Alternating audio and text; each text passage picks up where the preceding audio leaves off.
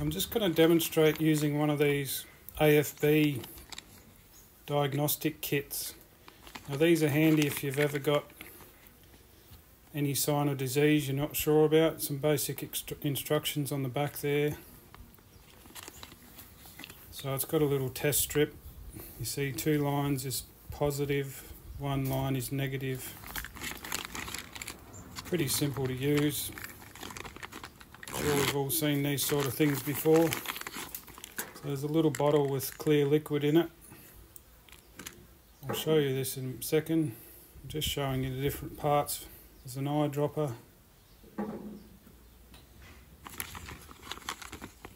Instruction sheet. There's the test strip in that sealed packet and a little spatula. Now what I've got here is a bee in a bag.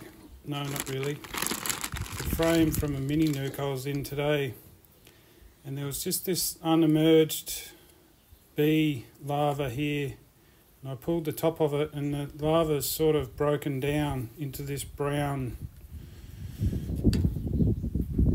looking substance, which is very suspicious looking when you know about foul brood.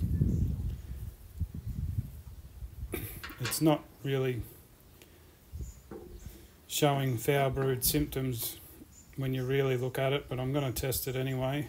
So you get the little spatula and just scoop out the material out of the cell. See, I've got it there on the spatula. And then you just put it in the liquid and try and get it off the end of the spatula like that.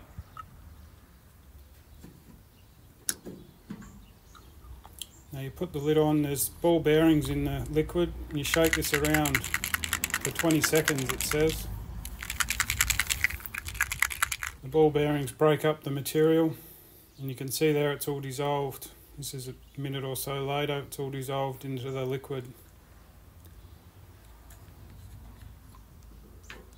Now you just we'll take out the test strip now. Get your little eyedropper.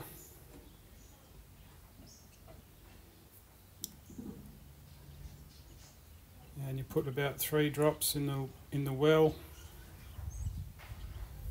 and the liquid will travel across the test strip and display the results. So here we are a couple of minutes later, and we've got the control line, but the test line is not showing up. So this is a negative result, which is what we wanted to see. So it's not foul brood. It was just a broken down, neglected larvae.